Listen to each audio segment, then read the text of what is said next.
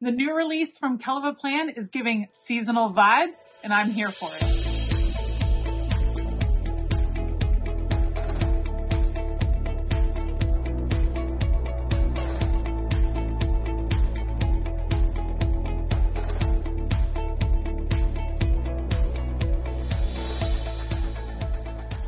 Hey y'all, I'm Elisa, the Scrappy Wife behind ScrappyWife.com, and there is a brand new release from Kellofaplan.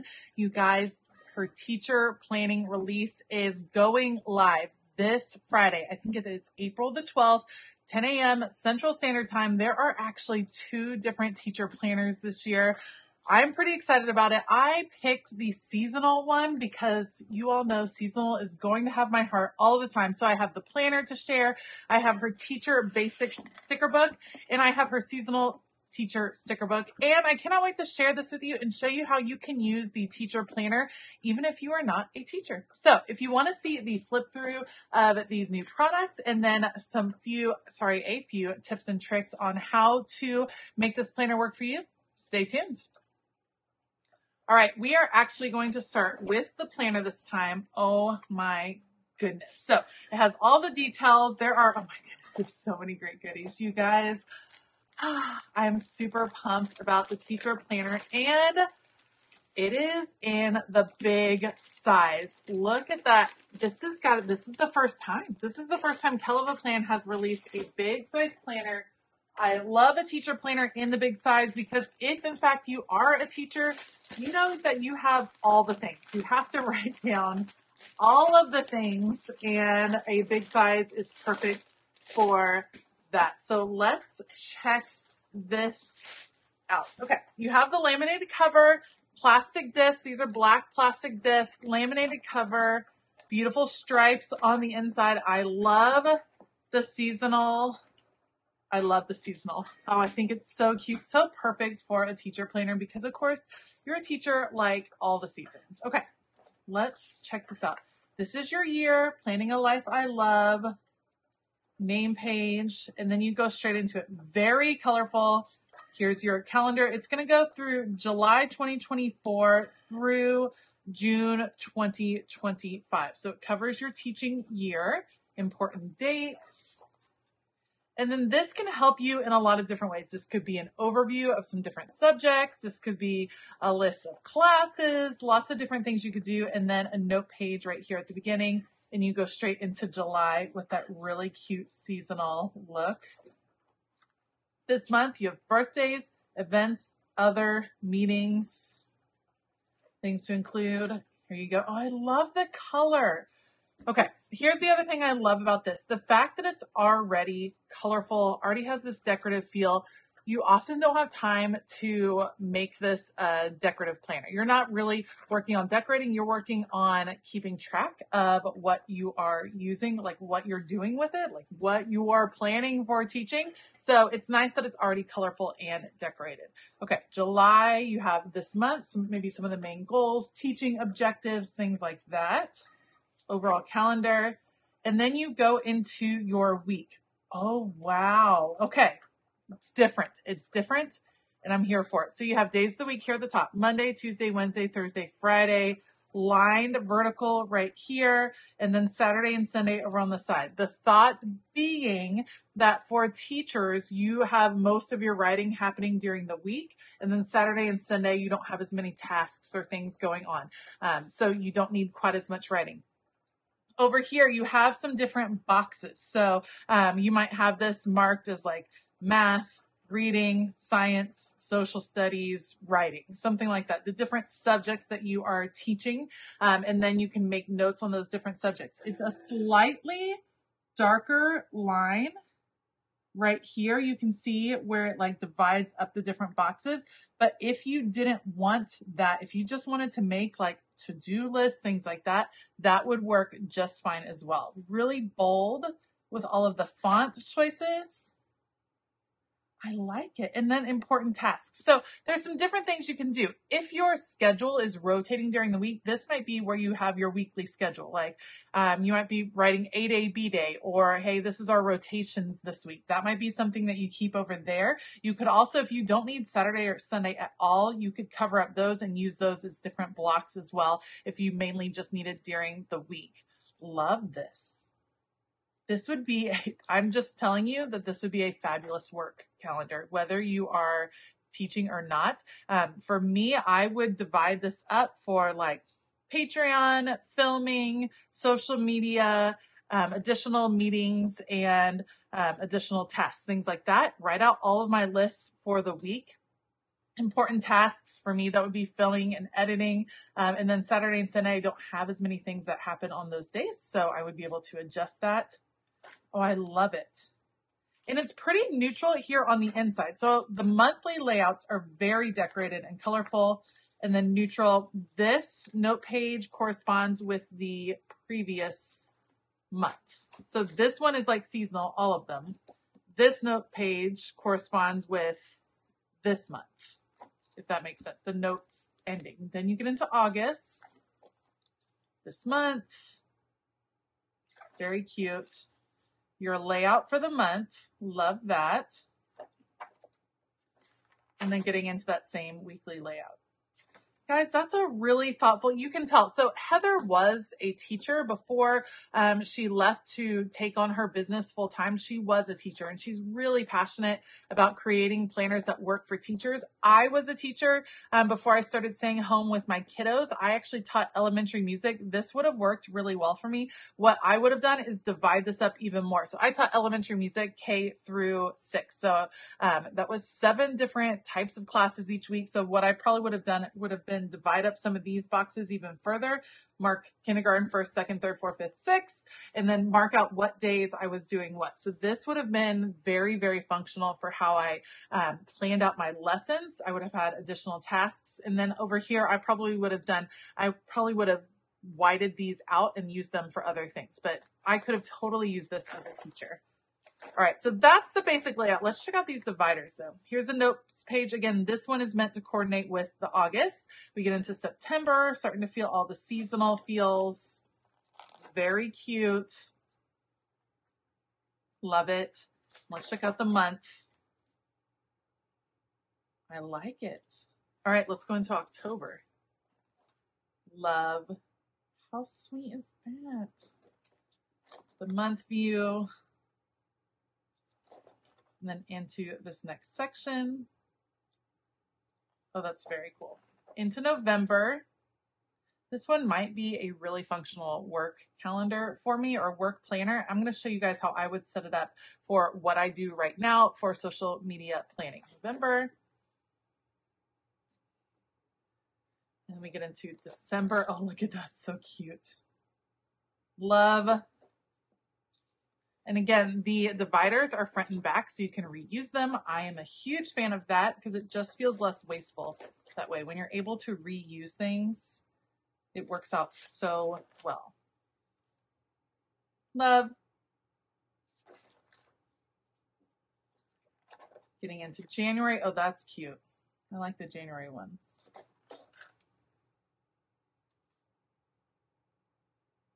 Love that. And there's the look at what that looks like.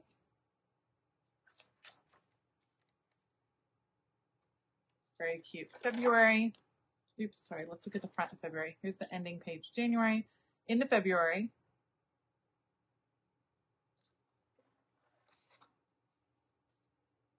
Oh, I love it. You guys, it's just pretty. It's just, if you love seasonal and fun, that is super cute. Look at how that goes. Everything goes so nicely together. Sorry, I'll speed this up. But I like seeing all the colors. I like seeing how she planned it. I like that there's color in here. That's a different feel. Getting into April. Very cute. May.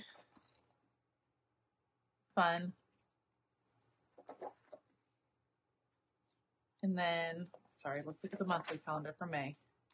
May 2025. Oh my gosh, I can't believe 2025. Right around the corner. June. fun and bright. So cute. And then you get into grades. Dear students, your grades are not a reflection of your worth. So cool. All right, so you have your grades, progress reports. This would probably be the dates of those, the dates of the report cards to kind of check them off.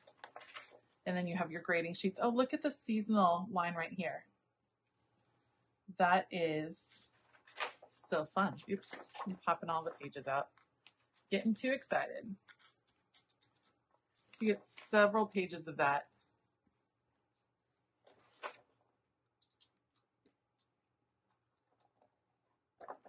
As you work, and then a notes page at the end.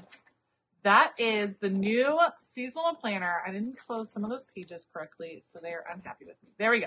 New seasonal planner from Kellofaplan. That is, guys, it's adorable. It's really functional, and you can use it in lots of different ways. And I'll show you one of the ways I would use it as a social media planner in a moment. But let's check out some of the other accessories. All right, you may have seen this in my box as I was taking it out. This is a notepad that coordinates, and it is that beautiful seasonal paper. It is front and back.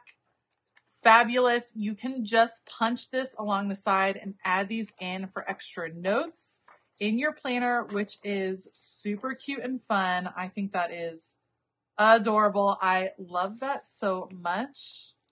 It's really cute. That's fun and a great accessory to add on, or just picking these up to give to a teacher as a present. I think that would be fantastic because this is definitely something a teacher would find useful on their desk. So lined paper notepad. And again, there's a few different patterns she has. So I chose the seasonal set. I think there's one that's a little bit more like what she released last year that had all of the school supplies and in that business in it. So that is really helpful and good to know. There are 2 sticker books that I have right here. And then there's one more that is the pastel set. This is the teacher basics. So here's all of your labels.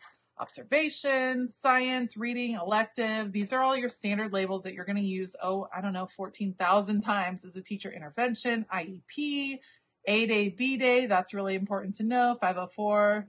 Students will be able to, that's great for leaving this behind for a sub.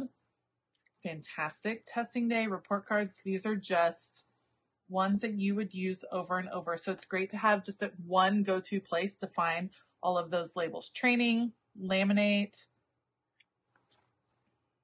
band, choir, study session.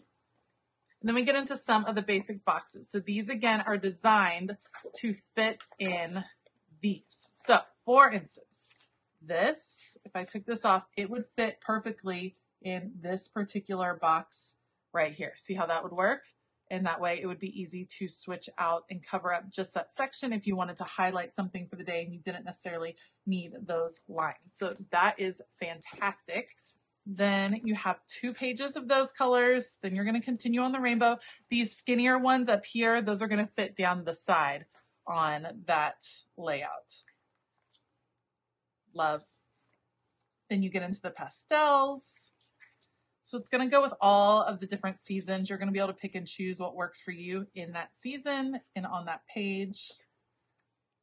Lots of grays and neutrals. Love. And then some of the smaller ones, just different ways to section it off. Maybe you only need part of that. That's actually a really good idea that she did the half ones. Just gives you some different opportunities, different ways to organize what is going on in your planner. Geez, if I were a teacher, I feel like I would get a couple of these at least to kind of just have. These are going to fit perfectly with, because I know Heather and how she likes to design, these are going to line up. See how that's going to line up and fit right there? Absolutely perfectly. That's like remarkable that she thinks of that. I love it. And for real, if you are looking for a present for a teacher, this is it, friends. This is fantastic. And of course, her beautiful lettering with all kinds of different holidays that you're going to want to mark in your calendar. Okay, that's super cute. Like I said, if I were still teaching or if I were going to use this planner for pretty much any reason, I know if you're not using it as a teacher planner, maybe you're not going to use these labels. But for real, just for the boxes alone, I might want to pick up multiples of that because that is really helpful. So that is the teacher basic sticker book. Then you get into the seasonal theme. Let's see how this one is a little bit different. All right, that's cute. You're going to have, that's fun, 1 page of seasonal decorative stickers. Not overwhelming because Heather knows you're not decorating this like crazy. You're doing little bits and pieces here and there. That's cute. Then functional boxes that you can absolutely use. Functional boxes. It's going to be for each month. Yep, coordinate. So you have a decorative sheet for each month and then functional boxes. More functional boxes. Oh, I love it. I also feel like these stickers coordinate with some of the other seasonal releases. So if you're looking for even more decorative stickers for that particular layout to add in, or some more boxes to add in, that could be really helpful. Halloween. I love this combo for Halloween. It makes me so happy. Getting into November. Look at that turkey cupcake. That's adorable. That's also a fun, with that mint green. That's a fun color scheme for Thanksgiving. Getting into Christmas. Cute. January.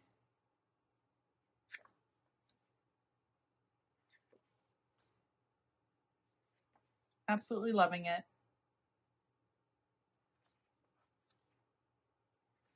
That's February. March. It's just a fun seasonal theme. It's fun to be able to celebrate the seasons. It's very cute. April. May.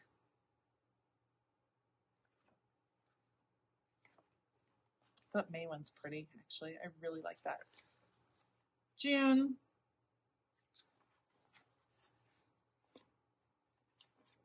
And then a few more labels there in the back. Labels, labels, labels, and labels. So again, you may not be using the labels if you're not planning on using it as a teacher planner, but I think the other stickers totally make it worth it. So again, there is this planner, and then there is a pastel teacher planner. I'm obsessed with the fact that it is big, which is awesome. Super pumped about that. And I am so excited to show you how to use this even if you are not a teacher. So if you want to stick around for a plan with me, stay tuned. Don't forget, April the 12th, this releases. I do have an affiliate link down below. You can go ahead and click that affiliate link, bookmark it, use it as your way to get to Kellofaplan. Helps me out so much when you're able to shop that. All right, let's plan. I find the teacher layout, or kind of a modified block layout, to be so functional. Let me show you how I would set this up for my work calendar. We're just going to go to a week in May, and I'm going to get this set up for a typical work week. So what I like about it is the idea that you can compartmentalize different parts of your life, or different parts of your job, different parts of your fitness routine. It can break apart in lots of different ways, which I think makes it really easy to create a functional layout. I am going to go to the May decorative pages because I think those lemons are adorable. And we're going to mix in a few other stickers. So I said I probably wouldn't need a Saturday or Sunday on my typical work week because I try to keep most of my work in between Monday and Friday. I'm not often very successful, but I definitely don't need to write down what needs to happen on Saturday and Sunday. Generally, it's just the things I didn't finish during the week. But I can change those to 2 other categories of things that I like to track on my weekly planner. Then I'm going to take a couple of these stickers. You can see that they are sized really perfectly for this vertical section. I'm going to add just a little bit of decoration. Again, this is probably not something that I would do on a weekly basis, but maybe the first week of the month, kind of setting the tone for the month, would be a really fun thing to do. Or if you do like decorating, there's nothing to say you can't add a few decorative stickers here and there in a work planner. If it brings you joy, then I think you should do it and worry a little bit less about what you think others think of your particular planner. So I'm going to add a few decorative stickers, including a beautiful corner sticker right there, and then use box stickers to cover some of the other sections. That way I can write the different categories. Like I said, I will be using this for categories of my business. However, there's lots of different parts of our lives that break down into different categories. Perhaps you want to do a kid's schedule on one section and a husband's work schedule, or maybe you're wanting to track fitness. And so you're doing breakfast, lunch, dinner, snacks, and movement. Perhaps you're wanting to use a layout like this for faith. So you are writing scripture, prayer requests, devotional studies, pages read, things like that. There are lots of different parts that you can track. So I'm going to go ahead and fill this in. I'm going to put Patreon here at the top. That's usually what I like to address first in my day. Then filming and editing, things that need to get done on that particular day for filming. Then of course I have different product that releases and different things that need to happen with that product. So I want to have a place to track activities within that portion of my business. Social media, certainly a big part of my business. And then I often have additional meetings with companies and coaches. So that is something that I want to keep track of as well. So I have all of those different sections. Then these stickers fit nicely. So for instance, product, I could have a product release on a certain day. That is certainly something I would want to highlight and bring attention to. So the box works really well in that case. I can use these checklists beautifully in the filming and editing section just to check off videos that I'm wanting to get done either on that particular day or that particular week. Perhaps there is a social media reel that I'm doing for a company that I need to post on a particular day. There's all kinds of ways to use these different boxes. I also think this lined vertical layout is really great. If you like an hourly look, then this would work really well for that as well. So you can see how nicely all of these functional boxes fit in and makes it just really easy to highlight different things in your week, but also, like I said before, to compartmentalize all the things going on. I love this layout. There are so many ways to use it. I'd love to hear down below, have you used the teacher layout either as a teacher, let me know, or have you used it in a different way? Let me know down below because it's so fun to share some of these different ideas. Don't forget, this new release is on April the 12th at 10 a.m. Central Standard Time. The link is down below. Thanks in advance for shopping that link. It really does help me out so very much. I want to give a huge shout out to all of my Patreon members. Thank you all so much for your support. We have a fabulous time as a group over on Patreon, a great group of creatives. And this month we are working on organizing our spaces. It's a great month to join. So if you want to find out more, check out the link for Patreon down below. All right, I hope that you have a fabulous day. And as always, keep it creative.